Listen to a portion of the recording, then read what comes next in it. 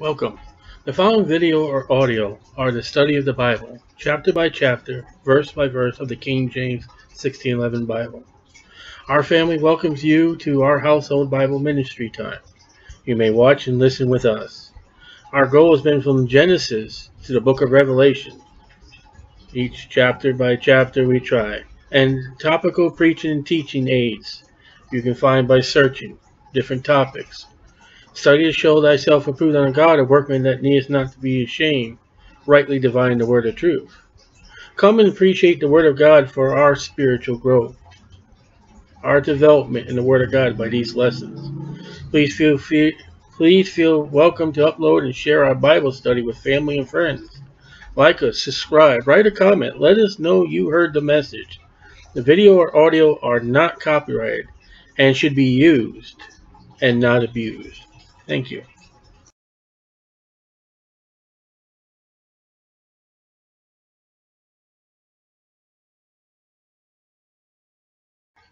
Galatians chapter 4.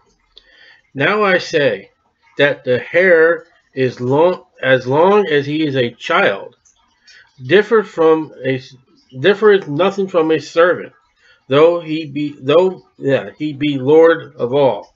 So even though he's young, he's still learning. There's no status, but is under tutors and of the governors until the time appointed of the father. So there's a set time for this child when he can get his inheritance, adulthood, get everything that's given to him. Until then, he's just like a servant. Now this is an illustration. Even so when we were children, were in bondage under the elements of the world. So there was a time that we were servants of sin. We were servants of the world. But when the fullness of the time was come, God sent forth his Son, made of a woman, made under the law. Now the question is, why didn't Jesus Christ be born Genesis 12, Genesis 3, Genesis 4? Why was he born what we call late in life, the 4,000 years of the Old Testament? Why is that? Because when Jesus Christ was born, it is called the fullness of time. That is the set time that God would have his Son to be born. God has already laid out a timeline. There's a timeline when Jesus would have been born. There was a time that Israel would have been under bondage in Egypt, when they would be freed, when they would enter the land. There's a timeline that the rapture would happen, the 7-year tribulation. God has a time frame. And we don't know what the time frame is. We can't change that time frame. It just happens the way God has prescribed it to happen. And that set time here is Jesus Christ was made of a woman. So he's 100% man, human form, 100% God. That's one of the means that you have to believe on Jesus Christ as your Savior. He was born of Mary, to redeem them that were under the law, that we might receive the adoptions of sons. So, under the law is before salvation. He came to redeem those that are under law by fulfilling the law 100%, as he done, or did. And because ye are sons, God has sent forth the Spirit of his Son into our hearts, Now, nowhere in the Old Testament where the Holy Spirit came into, he came upon, but never into. Crying, Abba, Father. Wherefore thou art no more a servant, but a son. And if a son, then an heir of God through Christ. So, I'm past that servant. I am a son of God through Christ. And what as a son of God through the heir, what do I get? I get everything that Jesus Christ get. New Jerusalem, all the glories thereof of glory. Heaven.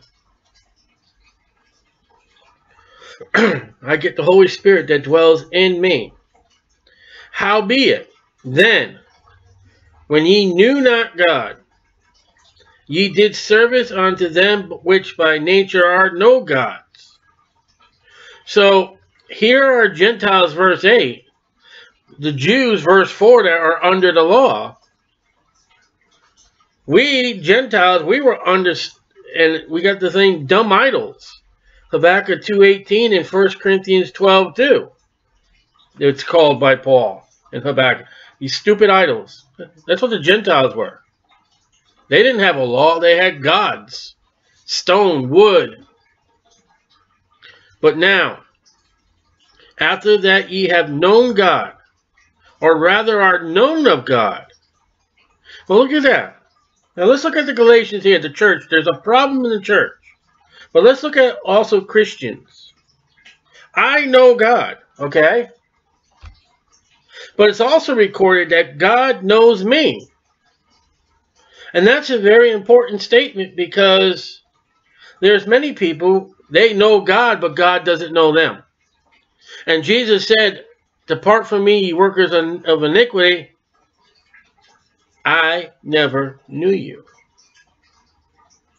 The only way God will know you is if you are his son, and that sonship comes by Jesus Christ, born of a woman. That's a very important statement with scripture, that if you're not known of God, you're not saved. But I know God, and more important, he knows me. How turn ye again to the weak and beggarly elements, whereunto ye desire again to be bondage. Now here's a sin. How turn ye again? That's repentance. But to the weak and beggarly elements, whereunto ye desire again to be under bondage. They have done a reversal of repentance. They've gone from Jesus Christ back to the law. They've jumped back, we did a reverse, and now they're looking at themselves back on the law. That's the sin of the Galatian church. They left grace for the law. To be saved, they left the law for grace. Ye observe days and months and times and years, the full moons, the holy days, the Sabbath. There's a church around the corner. They call them, Seventh-day Adventists. They honored the Sabbath day. That's not prescribed in the New Testament. That Sabbath day was given to the Jews as a sign. It was never given to the church. It was never revealed until Moses went up into Mount Sinai. At that moment, the Sabbath was never anything of Abraham, Isaac, Adam, any of those. Now, it's recorded in Genesis 1 that the Sabbath, God created us in 6 days, and the seventh day he rested, and we see, but Genesis was written when Moses was in the mount in Exodus 20. We read it as a family today. Moses said, can I see your glory? And God's like, no, you can only see my back parts. And then he wrote the Ten Commandments again. There was no Sabbath revealing to anybody but to the Jews under the law. The Sabbath is one of the Ten Commandments. So there's a church that's put you back under the law as the Galatian church. And Paul is rebuking that entire thing. Now let's look at the rest of this chapter as the rebuke of putting yourself under the law. I am afraid of you. For I have bestowed upon you labor in vain. Brethren, I beseech you, I beg you, be as I am, for I am as ye are. Ye have not injured me at all. Listen, put yourself back under grace. Get back serving God. You guys are off on a vain trip. You're not doing right. Ye know how through infirmities of the flesh I preached the gospel unto you at the first.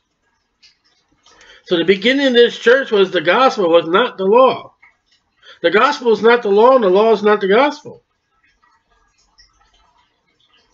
So they began with grace. And now their present condition, they're under law. And my temptation, which was in my flesh, ye despise not, nor rejected, but received me as an angel of God, even as Christ Jesus. Well, they put him a little bit on a pedestal there, but that's how much respect they had for Paul. He came to a dying, godless people who God did not know and brought them the gospel. They got saved. Now they're known of God. Now they are the sons of God. And Paul, he's just so great for bringing the gospel. Where is then the blessedness ye spake of? Where's the happiness? Where's the joy? For I bear you record that if it had been possible, ye would have plucked out your own eyes and have given them to me. Now, some people, this is where they'll say this is where Paul's eyesight was bad. I don't know. It's a standard blessing that, you know, if I would need an eye, you guys would have plucked it out. You would have done anything possible to help me, Paul. And with this statement, let's make, am I therefore become your enemy because I tell you the truth? You guys would have done anything you can to help me, and now I am your enemy. That's a long, vast statement, verse 15 to verse 16. Whether Paul had a bad eyesight condition or not, the statement really reads in these two verses, you love me so much, and now you are counting me as your enemy because I'm telling you the truth. You are so now into this law, escaping grace, that when I'm trying to preach to you and teach you and bring you back to repentance of the right repentance, you hate me. They zealously affect you, but not well. There's somebody in there that's being very zealous. Yea, they would exclude you that ye might affect them. But it is good to be zealously affected. I mean, it's good. If you got a zeal for God, it's the right zeal, go for it. Always in good thing, and not only when I am present with you. I mean, it's not eye service. Serve the Lord and do right, no matter who's with you or who's not with you. Do right. But you're not. You got the wrong zeal. You got the zeal in something that is we have been excluded from. Totally. That law. It is so important that Paul is right. We have from the Holy Spirit one book, one epistle to one church. And we have churches that have this doctrine today. They'll put you under the law. My little children, of whom I travail in birth again, until Christ be formed in you. Listen, I birthed you guys. It's a lot of work to start a church. It's a lot of labor. It's a lot of tears. It's a lot of time. And then not only birthing these children, growing these children until they are made in the image of Christ, which is death. We're not perfect until we die or the rapture. Paul has said, I've been with you from birth. I've been with you through your entire growth as young babes, as little children, as young men, as aged. I've been there. I desire to be present with you now. I want to be there. And to change my voice. What kind of voice? For I stand in doubt of you. So, anybody you know, I'm not going to name a religion. Anybody you know whoever's in charge of their religion puts them under events or works or whatever it is, they have to do something for salvation. And they're not even assured of that salvation. The Apostle Paul says, I stand in doubt of you. There is no security with even a Christian who has slid away from the gospel of Jesus Christ. I stand in doubt of you. Tell me, ye that desire to be under the law. There it is. There's what they are. You want to be under the law? I stand in doubt of you. Do ye not hear the law? Do you not know what that law says? And there are people again today. All right, we got the Sabbath day.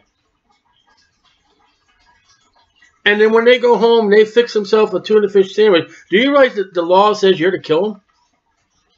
Do you know that the law, the guy went out and picked up sticks on the Sabbath? God said kill him. A man coveted something that was not his. God said take that whole family and his animals and take them out in the valley and stone them all. God said if you do certain things, there's mention in the law, cut off. I know we're talking about Israel and the law, but here's somebody, they haven't read the law. Cut off. Cut off means you are no longer in the right of God. You will go to hell and burn. There's nothing you can do. When God told that Jew, you're cut off, that's your salvation. That'd be like telling someone today, you're under condemnation.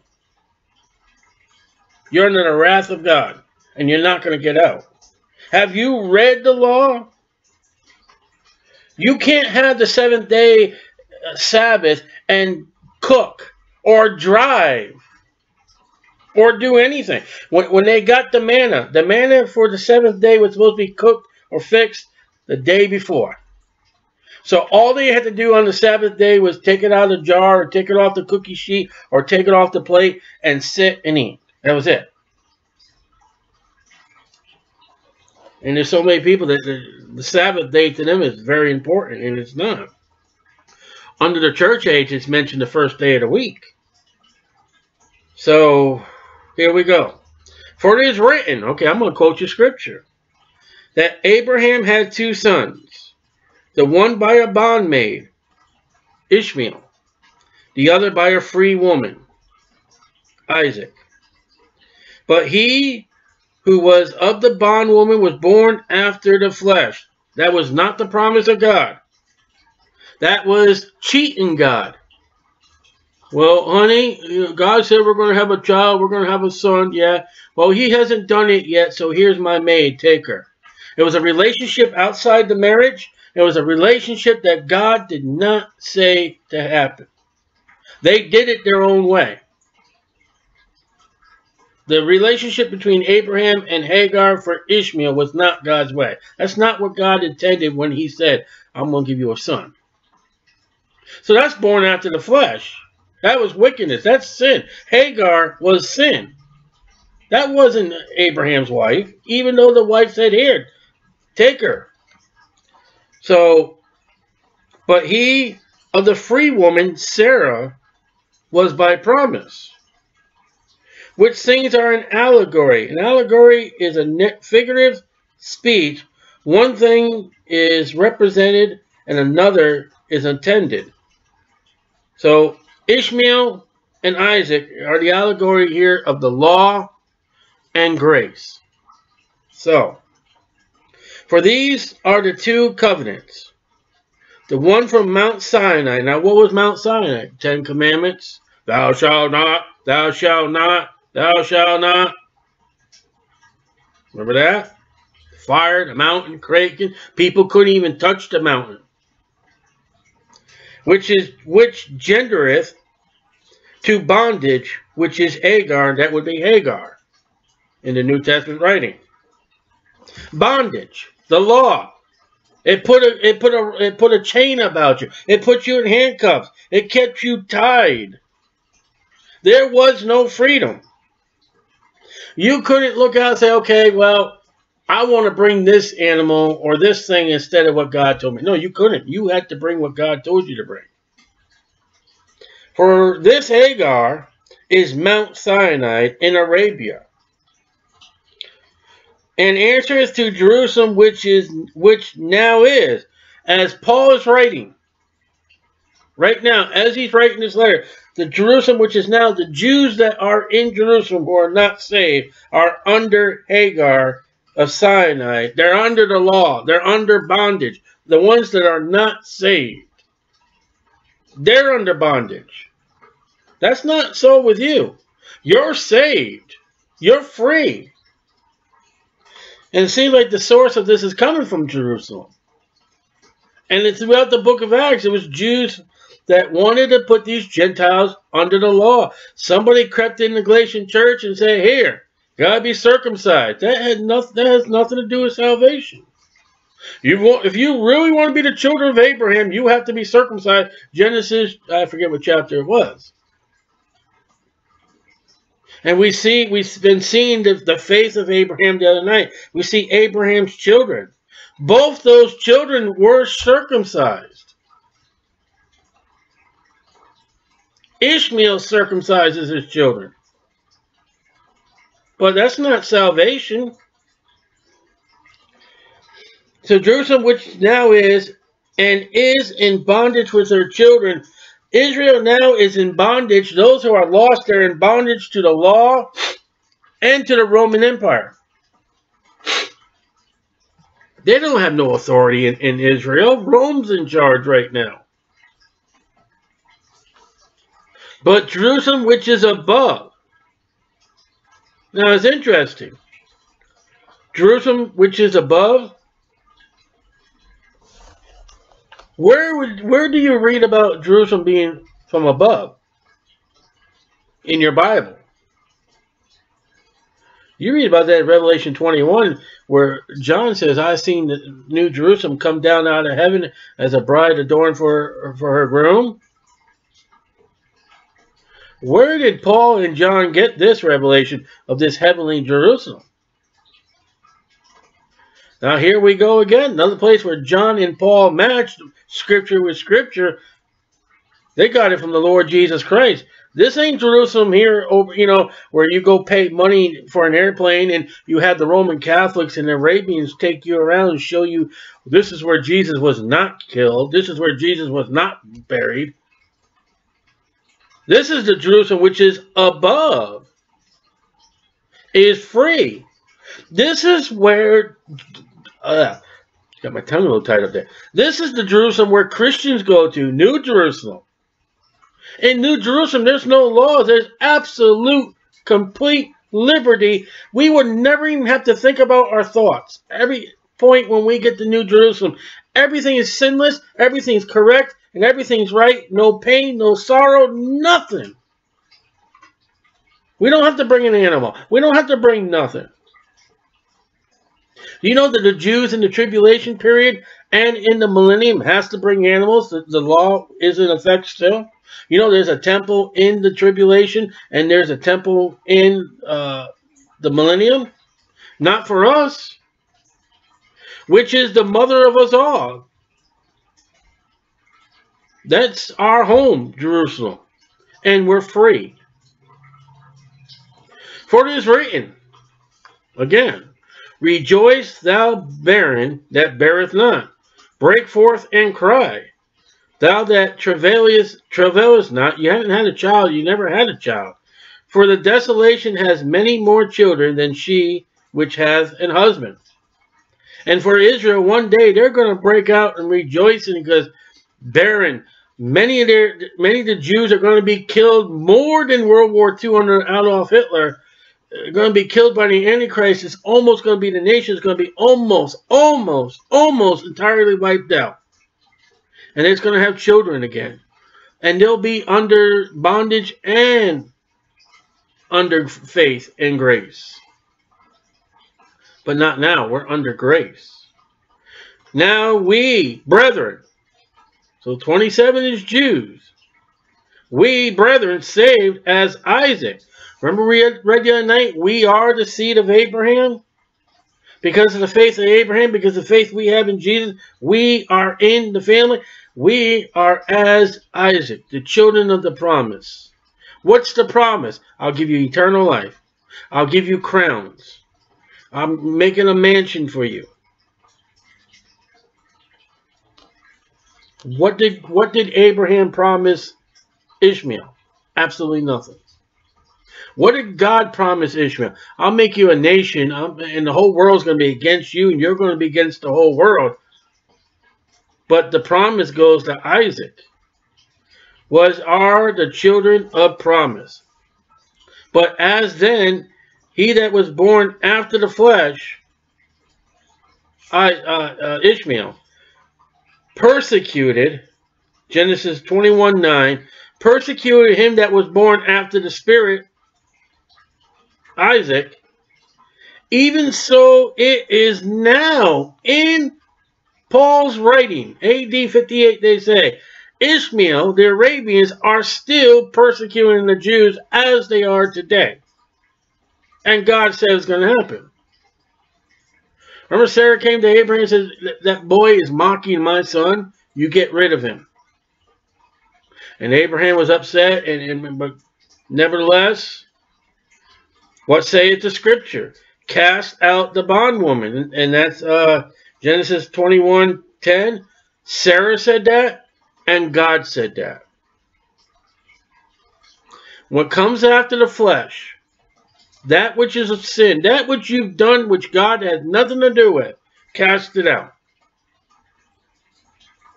Well, when you come to the law and you do your sin offering for the law, that did not pay for your sin. When the Jew died under the law, he went to Abraham's bosom. That sacrifice was not finished, signed, and sealed, and delivered to the Lamb of God, which came and take away the sin of the world. Cast out the bondwoman and her son, for the son of the bondwoman shall not be heir with the son of the free woman. So, when we go to heaven, glory, New Jerusalem, there is going to be no bondwoman, no son after the flesh. There'll be no sinners. We will be put in division between those that are saved and those that are unsaved.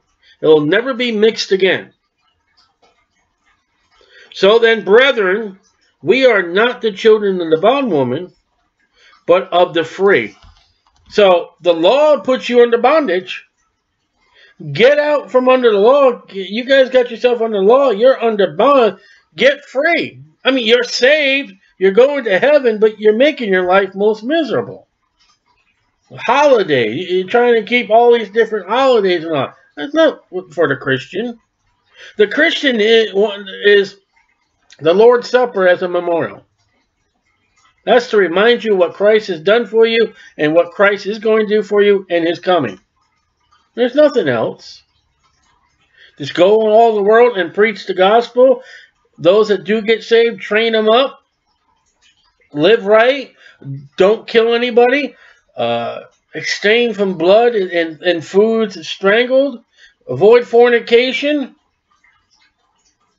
And there's none of the other stuff added there. We read that through with James in the council. When he sent Paul out, these are the rules of the Gentile. Don't circumcision. And I mean, if you want to do it because it's clean and healthy, yeah, but not for salvation. Not because you have. A Christian, there's no have to. But there's also the free will of witnessing and earning crowns. Works after you're saved is because you want to do it for the love of God. Not because you have to. So, the church is putting themselves back under the law, and that's what Paul is refuting. And he's trying to help them out, and they're like, hey, we don't want to hear from you. You've changed, Paul. And we'll read more.